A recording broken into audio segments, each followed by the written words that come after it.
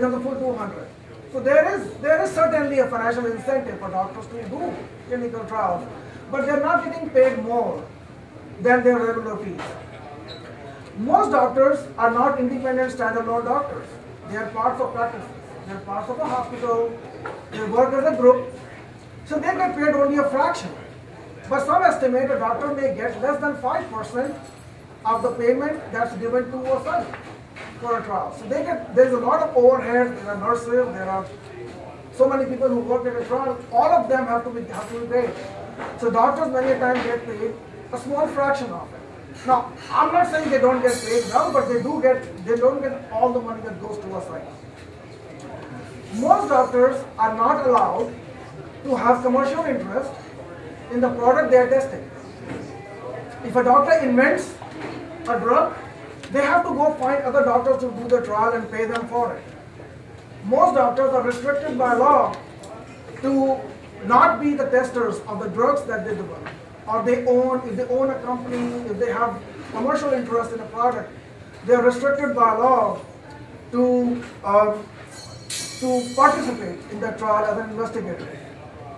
And not only that, this year, there's a new act that got passed under Obamacare called the Sunshine Act.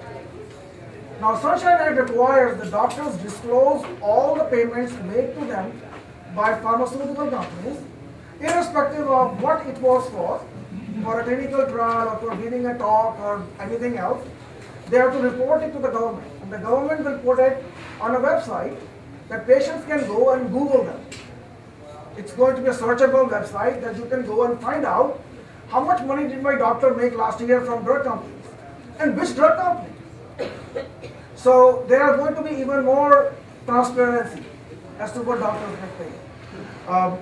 So coming back to the original questions, doctors get paid too much to participate in clinical trials. How many still think it's true?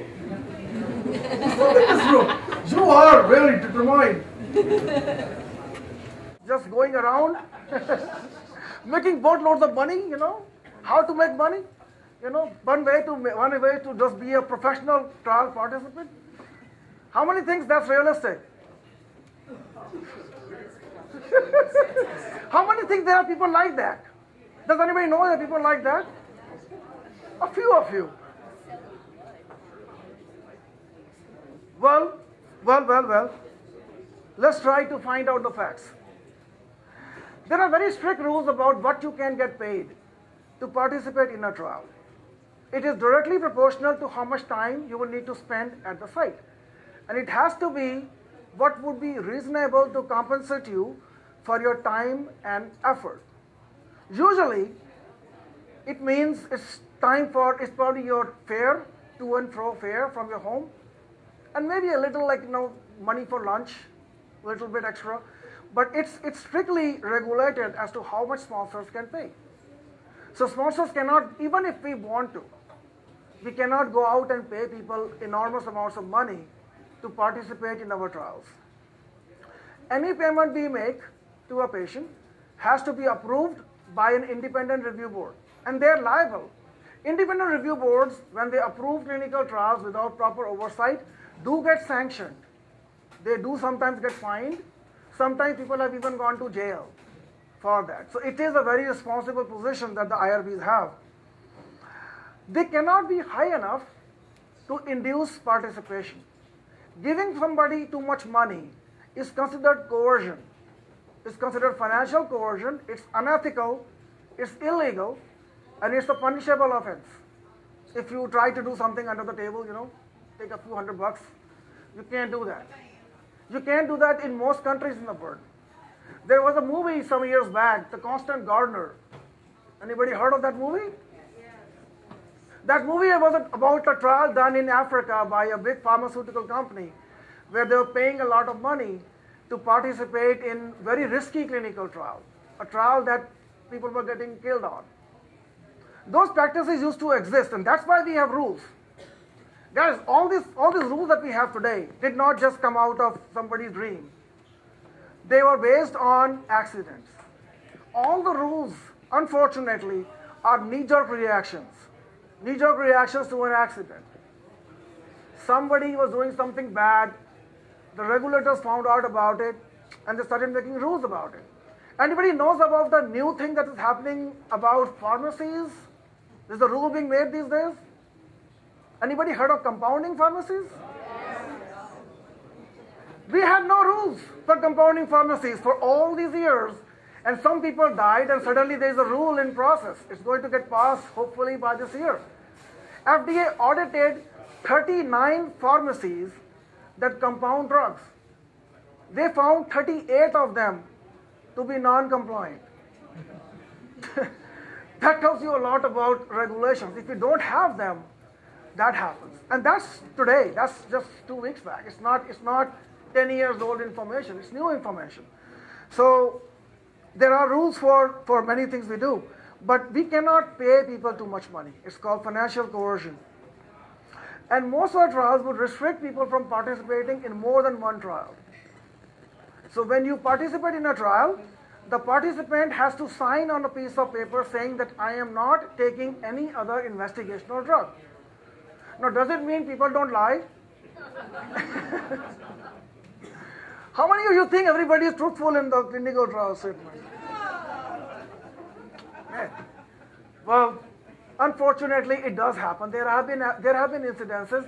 But if a sponsors find out, if I find out when I'm doing an audit that a participant, I see the same names and looks like fishy, that is possible, we have to reject that trial. That is unethical. Because drugs could have side effects that we don't know of.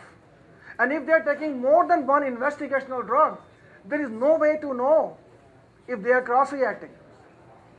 So if there are participants, actually that's a disqualification, reason for disqualification. We do blood tests, we test the blood for different kinds of things. If we find out that a participant is participating in more than one trial, we usually take them off the study. We reject the patient. So let's go to the next one. This is something you hear all the time also. Participants are not told of risks.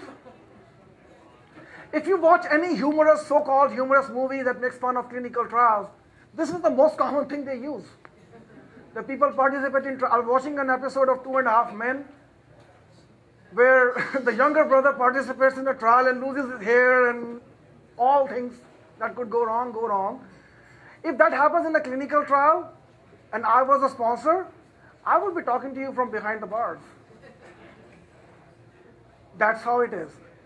So, risk information is a requirement. It's not a good practice, it's not recommended, it's not suggested, it's a requirement. It's a requirement to provide detailed information about all aspects of a given clinical trial, all its known and potential risks. When we do develop a new drug or a new vaccine, we know the science, we are smart people, we can extrapolate what things can happen, even the things that were not seen in our animal studies, we can predict. So we are supposed to tell the patients about not only the risks that we know about, but also the potential risks. What are the potential risks? And actually that's very, very important part of the informed consent. Not only that, it has to be explained in a simple language. The rules are, the language of an informed consent should be of a grade 8 level. Somebody who has 8th grade education should be able to read it and understand it. They could be long documents, but they're supposed to be simplified. That doesn't mean that sometimes informed consents are too complex. Sometimes, even though they try to simplify, they try to tell too many things, and it gets beyond an 8th grader. It becomes 9th grader or 10th grader. What happens then? It has to be done in a language that the participant can understand. So if you do a language in a location where people are Spanish speaking, you're supposed to provide a Spanish translation. You're supposed to provide a Spanish interpreter. If you are doing it in China, you have to do translations in Chinese. And you have to provide interpreters. And you have to give the participants as much time as they need. When I audit, the one thing I look for is, how long did the patient take before they decided to enroll? If they say, well, he showed up and we showed him this form and he signed on, like he showed up at 9 o'clock and 11 o'clock he signed off, and it's a 10-page document that I know needs a day, even for me, to understand, I'm going to disqualify them. I'm going to say your informed consent is not right. I need to see, I need to witness it. That's what you do. That's what we call as witnessed informed consent. We have to go and see them, how they give the informed consent. But usually, as a general practice, because there have been many cases of patients accusing doctors of not letting them read the informed consent long enough, not go and talk to their friends, their family, their doctors, their relatives. We have now kind of made a rule in the industry, an unwritten rule, that you usually give people at least 1 day. You give them the day before they show up. So they get to read it, they get to talk to their brothers, their sisters, their friends, whosoever they need to. So the statement, people are not told about risk, is a myth. Mostly. I would say mostly because I don't speak for the entire industry.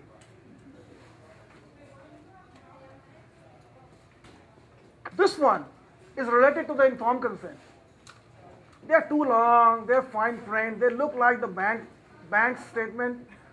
I don't want to read it. Nobody can read it. Nobody can understand it. Now, what I told you in the last slide should probably help with some of that. As I said, it has to have all information about a given trial. It has to be simple. It has to be simplified. I think the big word over here is simplified. What we expect from all clinical trials is that they will be simplified. They will be extremely simplified for everybody to be able to understand what they're signing off on. Another one we hear a lot. Once you sign on a piece of paper, it's a legal piece of paper. You cannot get out of it. You signed your name on this informed consent.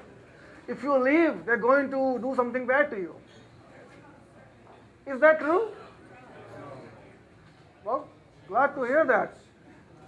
You cannot coerce people into participating. There are very clear rules about not doing clinical trials in prisoners, for example. You cannot do a trial on prisoners. Most of the trials, even when you do trials in the military, you're supposed to run trials by independent bodies.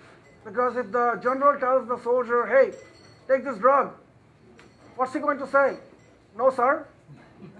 He'll take it. He'll take the bullet for you. What's a drug? So, no, you cannot do trials in environments where people can be coerced. So, that's one of the rules. Participation has to be unconditional. When we look at informed consent, one of the things we look for is, are you giving them certain incentives? I'll give you this extra piece of advice or extra piece of, some equipment if you participate in my trial. We were doing a trial on diabetes where we wanted to give out blood sugar monitors. We wanted to give out this little thing that you prick your finger and know how much sugar you have. And we had to get approved by the IRB for it because it was considered as payment to the patients. You're giving them something that they would have to buy. So that's considered a payment. So you cannot put any conditions. I'll do this MRI on you if you participate in my trial. No. You can withdraw at any time without giving any reason. Any trial participant can withdraw at any time without giving you any reason. Any trial participant can stop participating, can stop coming to your clinic, can stop showing up, can stop picking up his phone without giving you any reason. And if they do that, a doctor cannot deny services. If it was your patient and the patient suddenly decides that he doesn't want to do your trial, you cannot tell the patient, okay, I can't treat you anymore. If you do that, that's again an illegal and punishable offense. Because it's unethical to force people to participate in clinical trials. So you can't always leave a clinical trial. You can always leave for whatever reasons you like.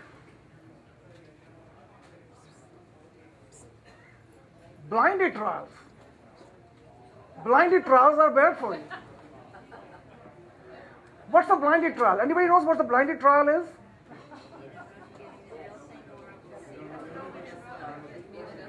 There are two kinds of blinded studies, single blind and double blind. Single blind is where the doctor knows what you're getting but not you. And double blind is when both of you don't know what you're getting. And the reason we do that is very simple. We need these studies to remove any bias. We want to make sure that people can tell us the results without being influenced by what they were getting, without knowing if they were getting the active drug or the placebo. So, as you all may have heard about the placebo effect, many times patients suddenly feel good just because they're getting a sugar pill. They may not be getting a real drug, they're getting a placebo, but they feel good about it. It's a very well-known psychological phenomena. Actually, some people have even talked about it as a biological phenomenon. Sometimes your body just makes you feel better just because you're taking a drug. You think you're taking a drug. So there is a strong placebo effect. There are some diseases where the placebo effect is very, very strong. Pain drugs. You feel better with pain. Just because somebody talks nicely to you, you feel good. You don't feel the pain. Depression. Huge placebo effect in depression. So there are many drugs, many diseases where we know placebo effect is very strong. But it's true for most diseases. Many diseases have a basic placebo effect. Because when you go on a clinical trial, you're getting tested, you're getting all kinds of treatments, you're getting all kinds of, you know about it. You become more careful about your diet, you become more careful about, how you're going to live your life, you start exercising. So you do have an effect. In type 2 diabetes, the diabetes that is linked to obesity, we see this all the time. When people are told you have type 2 diabetes because of your obesity, people start being more careful about their diet. They're on placebo, but you start seeing benefits. So those things do happen. So you have to address placebo effect. You need to do blinded studies. Also, it increases compliance of a participant. Imagine if you knew you were getting a placebo. How likely are you to not eat that drug? Almost always. You would just not eat the drug. You know it's placebo, now what's going to happen? Why should I eat it? So what happens? The trial basically becomes defunct, becomes useless. So it increases compliance. And it is required by law to do a blinded study to get marketing approval. Almost no drug gets approved without showing a clear distinction between people who did not get the drug and people who got the drug. Without it, you cannot compare.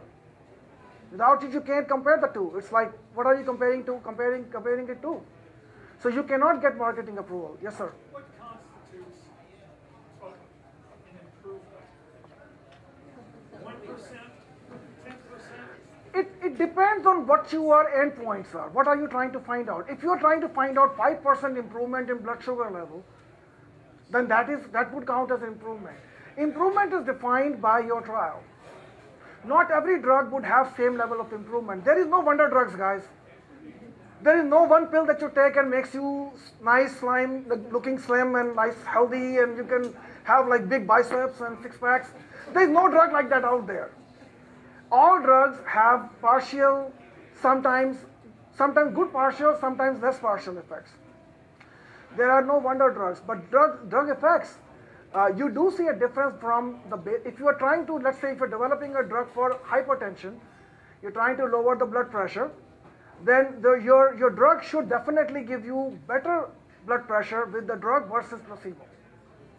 And better could be 5 points decrease, better could be 20 points decrease, depending on what the endpoints are, what your drug is. There are many drugs out there that do have very small effect. Anybody heard of this anti-cancer drug called Avastin? Do you know how much benefit it gives to breast cancer patients? Anybody knows? It gives you 14 days extra life. 14 days. And do you know how much it costs?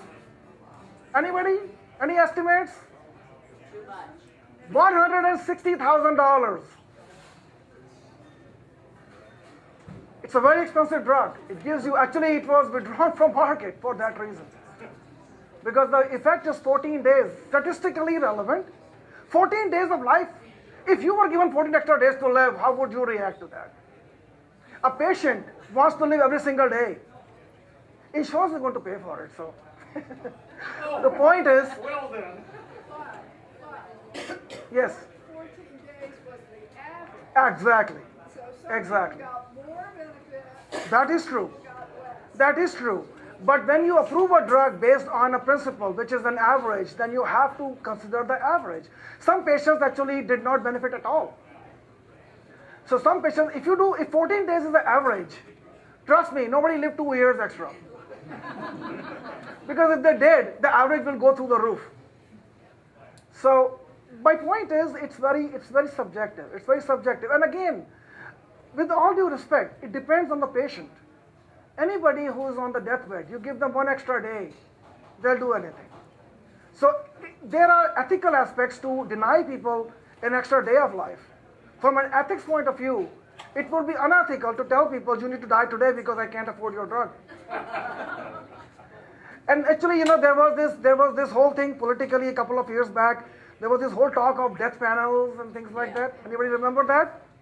That's what it was. That's what it was. Like when you have certain times when somebody else is paying for your drug, they may want to say, 14 days is not long enough for us to give you $160,000. So, what's that? They say that. Well, not under the new law. Under the new law, they cannot say that. Under the new law, which is going to be from 1st of January 2014, an insurance company cannot deny you benefits. Cannot deny you benefits for any reason. Because you've reached the next upper limit, because it's not going to be enough benefit or whatever, they cannot say no to you. So, you do need that. Clinical trials are very expensive.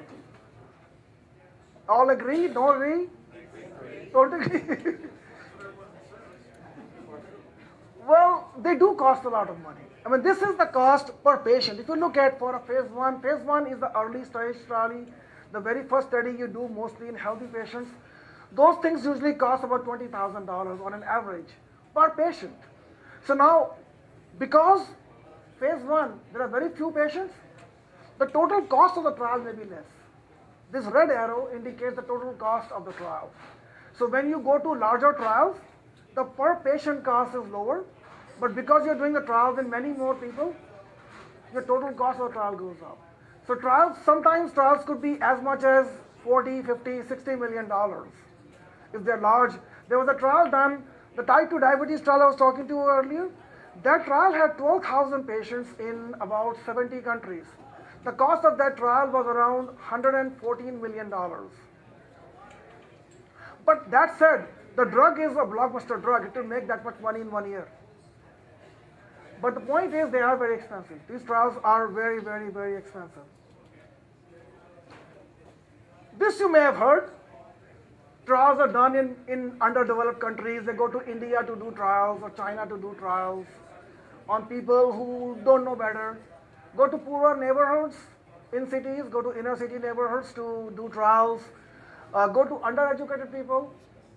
I've heard this many times from ethicists, people who actually do this, that, they go to, drug companies like to go to poorer people, they like to go to people who are not as educated, they go to people who are incarcerated either because of health or mental conditions, or people who are unable to understand. How many of you think it is true? It has to be true. Wow. It has been. It has been. Well, we are talking today. Well. Let me give you the facts. About 70% of the trials in the world are done in US and Western Europe. So-called rich countries.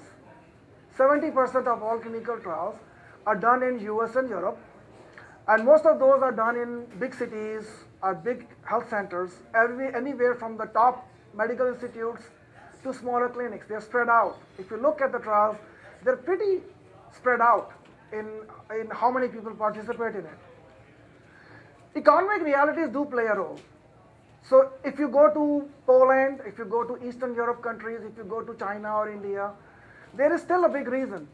As I said, you get free health checkup, you get new drugs, you get treatments, you get to see your doctor more often. It does induce people. There's a reason. I mean, if you go to China and do a trial, most people can't afford basic health care. So participating in a clinical trial gives them an opportunity to get that basic health care. In India, most cancer patients, many cancer patients can't afford a drug that would cost $6,000, $7,000 per cycle. Taxotere, the cancer drug, costs around $6,000 per cycle. That's a lot of money for many people in India. So when they participate in a trial, they get that drug.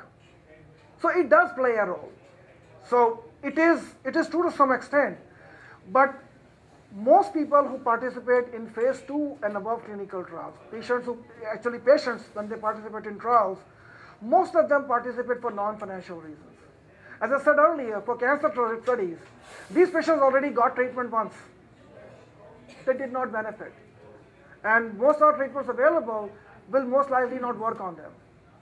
So they do participate for non-financial reasons. They do participate. So there is a significant number of people who do participate in for non-financial reasons. Most of the people who participate in early stage study, healthy volunteers, phase 1 studies, they do for financial reasons. So this is a partial truth. There is some truth to that. That clinical trials, many of them are done in people who are participating for financial reasons. It is still true. For phase 1 studies, for most of the early studies that you do in healthy volunteers, most of those people are what we call as professional clinical trial participants.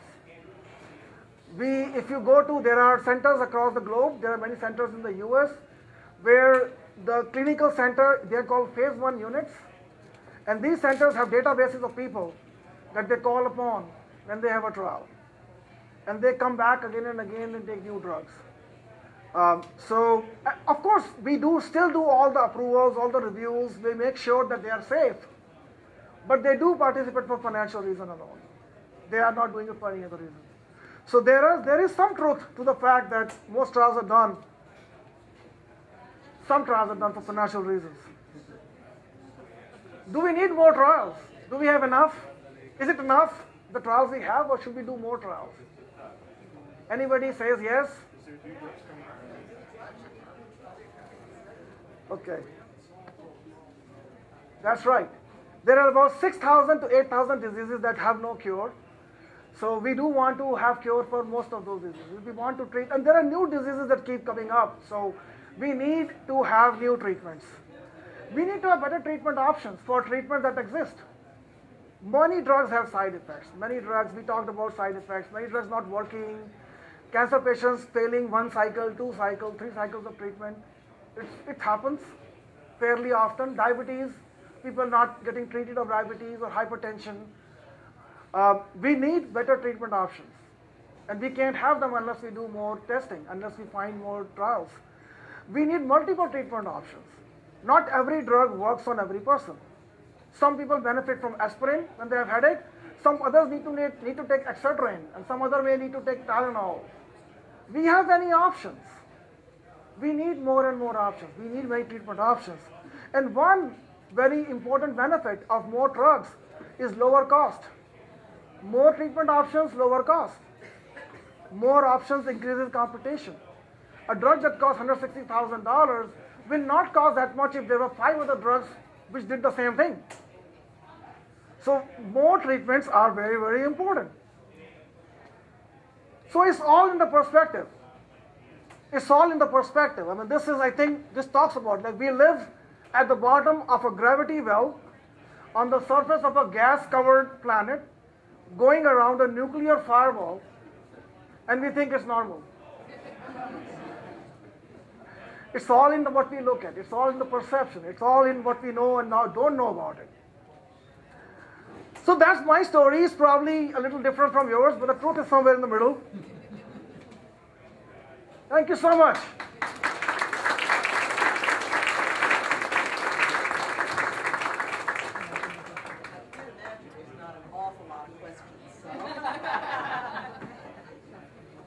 Please. In the structuring of your test, do they account for the various DNA issues that are being talked about nowadays where certain people, it's like you say multiple drugs, I respond to and you respond to something else. Does that factor into how they structure these? Some new treatments are factoring in the genetic markers. We call them genetic markers. and they're called personalized medicine.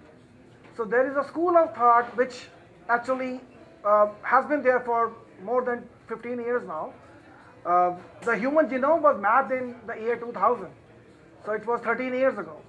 And the one big reason it was done was to find out the genetic markers of diseases. We do know people differ in how they react to drugs, and for some diseases we do know. Like for example, for breast cancer, there's a genetic marker called BRAC, and if you have that disease, that genetic marker, some drugs work better on you than others.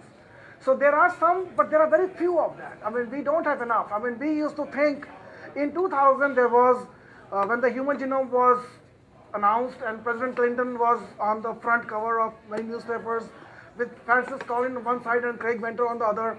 They said, oh, 10 years from now you'll go to a doctor's office, give a drop of blood, and they'll tell you everything about you. We are nowhere close to that. We have come a long way. From a $50,000 for a genome map, we're closer to around $20,000 now.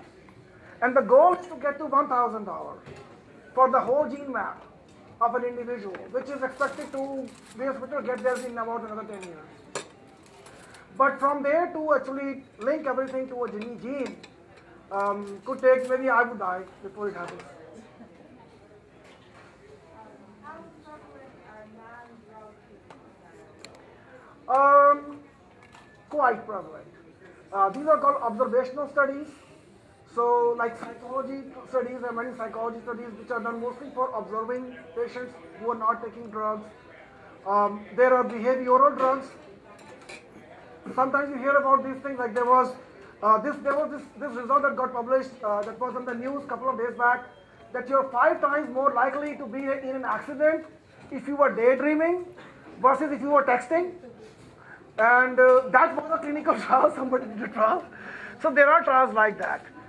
They're quite common, but they're not 50,000 of them, but they are quite common. Yes, ma'am.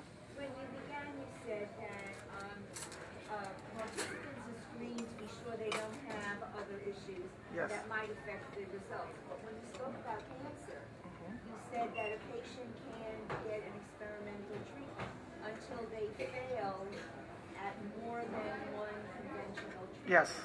So their bodies have been altered with side effects and the other things they went through. So how valid is that result?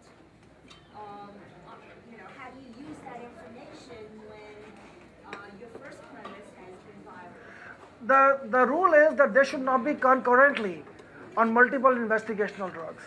So everybody who comes to you has taken some drugs in their past life. I have not met a person in my life who never took a drug.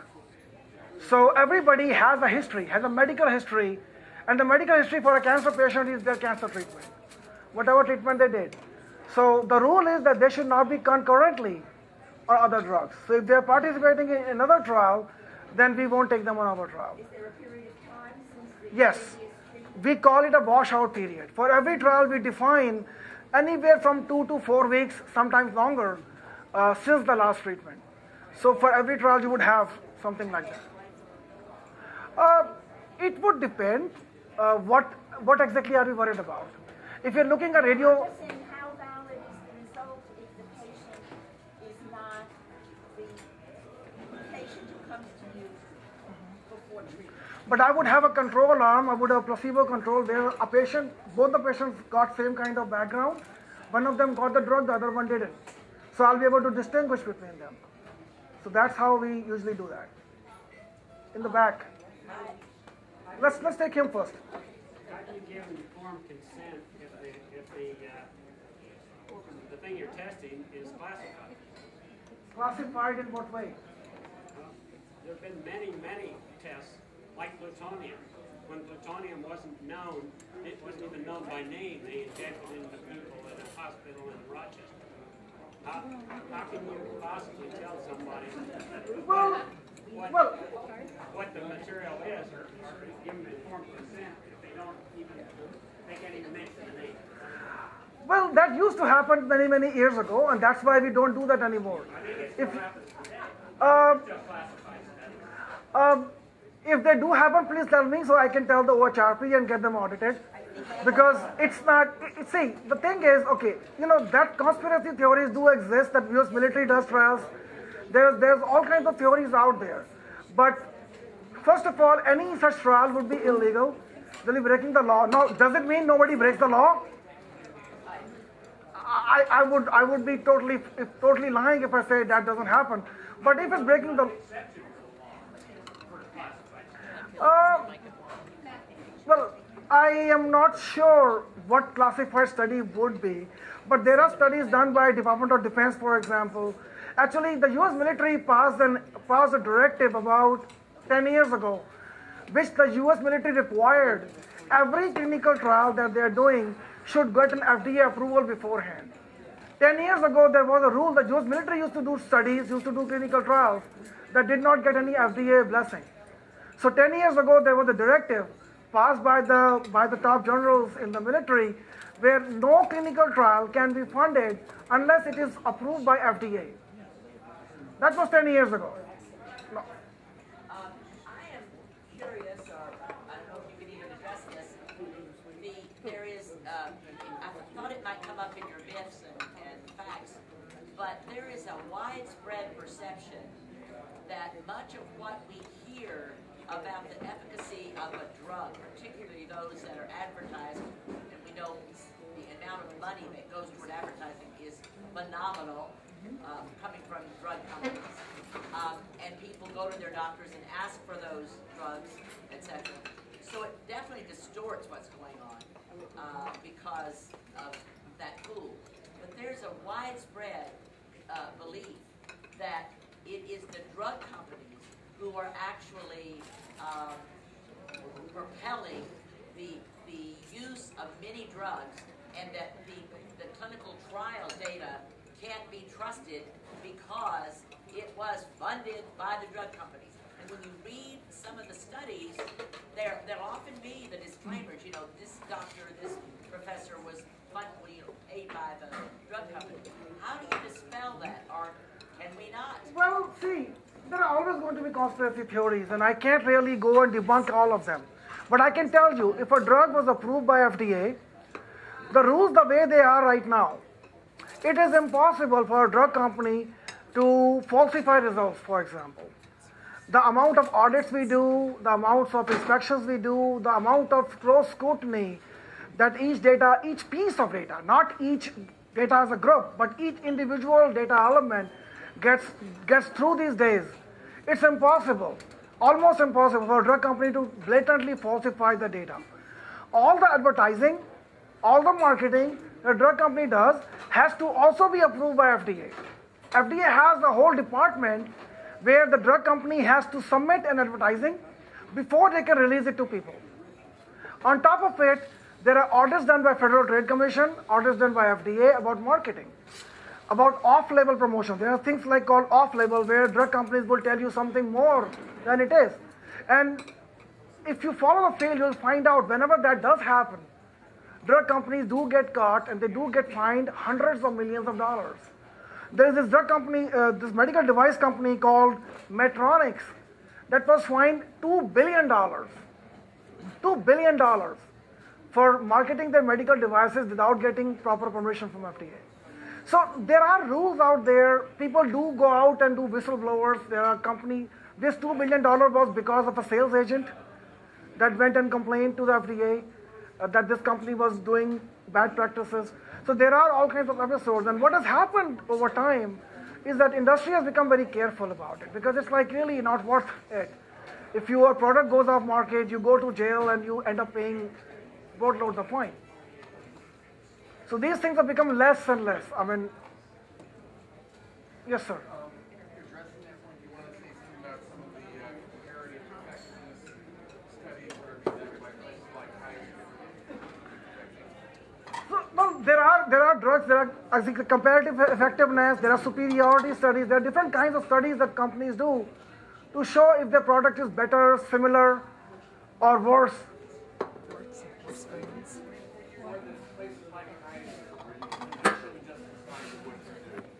Kaiser wants to make sure it stops making money on drugs that don't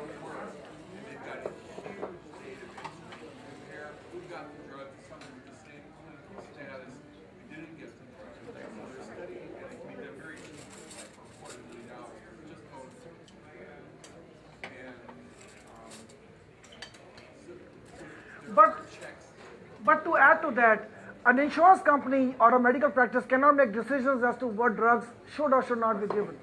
It's the FDA that makes that decision. If they have data, people do file citizen petitions, people do petition the FDA saying that this drug doesn't work, and that's how Avastin was taken off the market from breast cancer, because people did do that, saying this is ridiculous, it costs too much money, it doesn't really do anything. So, but they cannot make a decision. Finally, it is FDA's decision if they would allow a drug to be in the market or not. You got a question? Pregnant women and children that have trouble getting drugs approved for them, because it's very difficult to do clinical trials on them. I wonder if you could talk about this. Well, there is actually a directive signed by last President Bush, which talks about children pediatric clinical trials to develop more treatments for children. The problem is for the industry. Doing a study in pediatric population has several political and PR issues. So the industry is usually scared of doing those studies because they could easily be made into villains. So much of that study is done by government bodies. So if you go to NIH, I do a lot of studies for NIH, and NIH does a whole lot of studies in children for that reason. Many of those are done by non-profit organizations. Many of them are done by the government bodies for that reason. So, that's the reality of the day. As a drug company, I would not want to do a study in a pregnant woman, not knowing if my drug would have an effect on the baby. Absolutely, if there is even there is a 1 in a 10 million chance of a baby getting hurt, I would not want to do the trial. I would let clinical experience tell us about it. So we have no data on pregnant women. Mostly not, but there are some drugs that are approved for pregnant women also. There was a drug approved just on Friday for morning sickness, and that was actually done in pregnant women. I took that drug 48 years ago. Well, it does take that long. Yes, sir. Sometimes.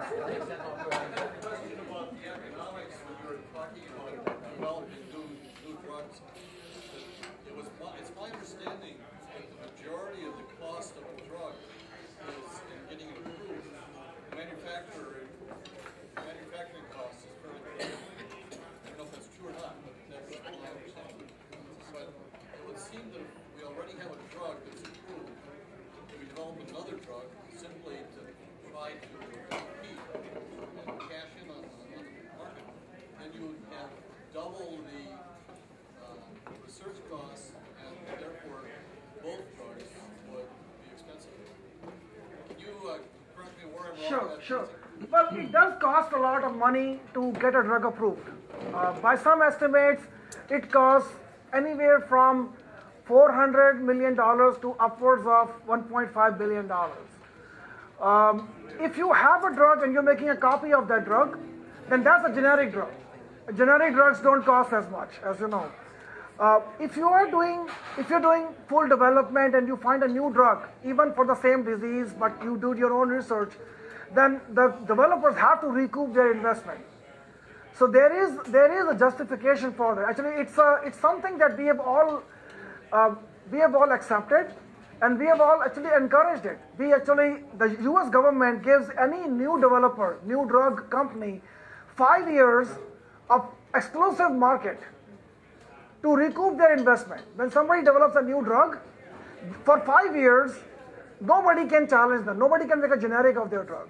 If you are developing a vaccine, then you get 12 years of exclusivity, because the cost of developing a biologic drug, a protein or a recombinant protein drug, could cost a lot more.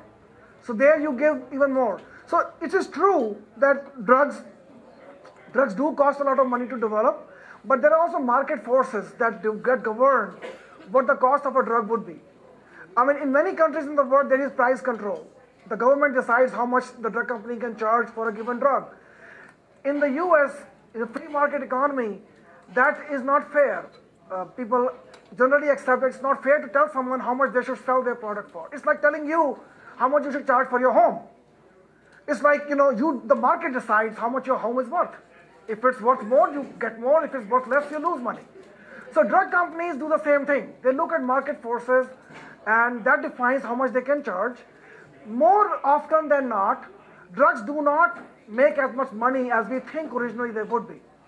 There was a list published last week from an industrial group which talked about drugs which were estimated to make a lot of money when they were approved, but actually they made less than 10% or 15% of the estimates of the projections. So there are a lot more drugs like that. But yes, I mean, if you develop a copy, you get generic. That's cost of developing that generic is very little. So you have no market exclusivity, but you can compete with the competitor. But if you do develop a new drug, then you can sell your drug for whatever market would pay for it. Yes, ma'am. Do you do clinical trials on things like devices such as contact lenses?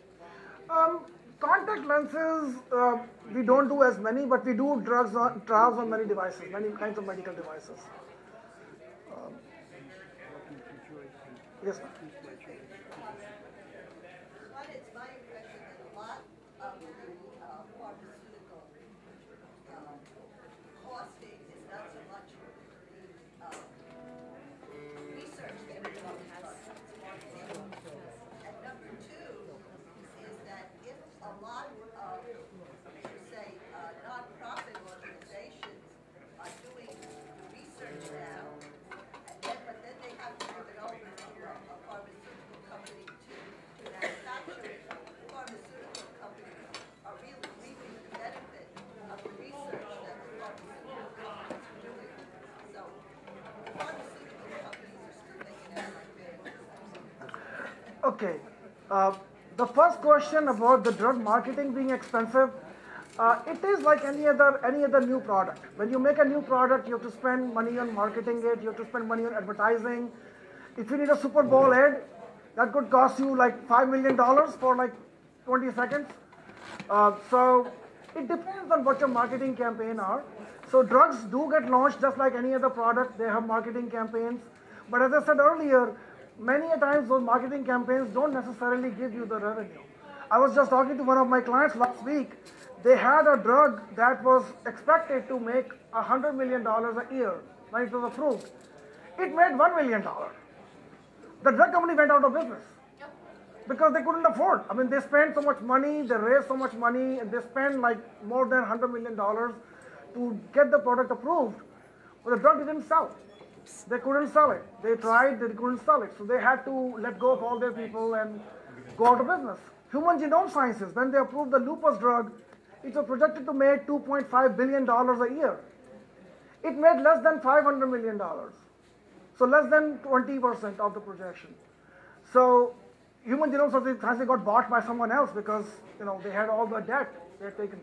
So there is a lot of times that business like any business, it's a business.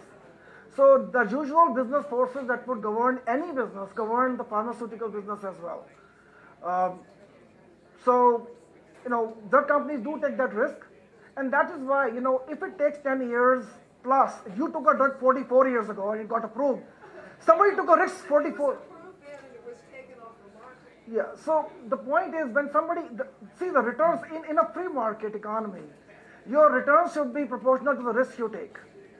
If they take a 10-year risk and spend hundreds of millions of dollars developing a drug, they should be able to recoup their investment any way they like. So they could have gone and bought bonds and invested and made 5% return a year, or they just had to make 500% and wait 10 years. It's a business decision. It's a financial decision that the company makes. And thankful to the free economy that it doesn't take it away from us. And I think if it goes away, we would actually lose a lot of entrepreneurs who actually go out and take that risk.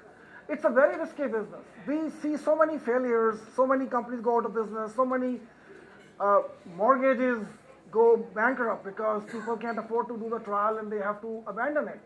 So we do see a lot of failures in this industry as well. Every year on average, FDA approves about between 20 and 30 new drugs. There are at any time more than 200 of them in development. So very few drugs are able to actually file for marketing approval and get approved. So there is a lot of risk in this field. And for that reason, they have market to help them recoup when they do become successful. Let's take him. Somebody mentioned a drug that she had been taking that got taken off the market. Actually, I was taking a drug a few years ago that was also taken off the market because even though it had passed whatever standards are set for safe and effective, things get discovered later. In the case of the drug that I was on, there were some fairly strong suggestions, in fact, within the industry, that that the side effects that resulted in the drugs being pulled from the market had in fact been known for some time, even during the trial. So you're talking about you told us about a process which is, for the developer is very costly. We've got the regulatory apparatus that's supposed to protect us from these things going wrong, and yet clearly things go wrong. So what is it that needs improvement there? Because clearly from your talk, there's a lot of different factors that go into it. You're right. See, the biggest trial for a drug is when it comes in the market. The biggest trial. I could do a trial with 20,000 people and still not find a rare occurrence that happens once in 20,000 people. But once it goes to the market and there are 1 million people taking it, you can do the math. I'll start seeing some of those patients. Anybody heard of Vioxx? It was an arthritis drug. It was approved under the standards that existed, but it had a cardiac side effect. It caused heart attack, which was not known till the drug came in the market. So these things do happen. We all hope that we try to do as best as we can to capture all the side effects, but we can't. So there's something called a post-marketing study. Actually, FDA is requiring more and more companies to do a systematic post-marketing study. A post-marketing study is, once the drug is approved, the drug manufacturer is required to go out and collect data from the patients who actually took the drug, who got prescribed, and submit annually to FDA all kinds of side effects that they knew about. So this post-marketing study. The question I've got is in the case where it's not a rare side effect, the side effect is actually known, but no data was provided to the FDA. If they do that, then that would be actually committing a fraud. That would be a fraud. If somebody lies on your taxes, what does the IRS do? They audit you. They come and put you in jail if they can. Same thing applies to FDA. It's a federal government. If you hide information, if you lie, if you commit fraud, that's like any other illegal activity you do. But you can also have the case, for example, if there might be a side effect that you simply, it's not, you sort of deliberately don't look for. Well, okay. There it would be very difficult to put the case of fraud. And I don't think I'm speaking too hypothetically. Well, okay.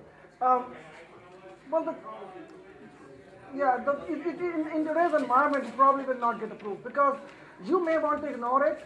The FDA, 20,000 people who work over there will not. I've been doing it for 10 years now, and I go over there, and before they come to a meeting, they will read all literature about it, and they will come and raise even rare things that we thought that are unrealistic, and ask us to test for it. So in today's time, it would be almost impossible to not detect for the most things that you think are possible and not testing. It would not be feasible. It used to happen. See, all these rules, as I said, these rules have existed, have been created because people used to do those things. And that's why they became more and more aggressive. The most recent one is the compounding pharmacy. Compounding pharmacies, they used to think are safe. These are pharmacists, they know everything. And there were no rules for it. And then we had an accident. And they went out and checked for it, and they found almost everybody was non-compliant. So 38 out of 39. That's like not a number. That's like something that stares at you. If you have 38 or 39 companies that are making unhygienic mixing compounds, having microbes growing on them, having people who are not properly protected, that's ridiculous. That's just not acceptable. So in today's time, is it perfect? It never can be. because it's a human clinical trial. There are always going to be human factors. There are always going to be things that we don't know about all drugs. But we're getting better and better at it. We are much better at it today than we were 10 years ago. And we'll be even better 20 years from now than we are today.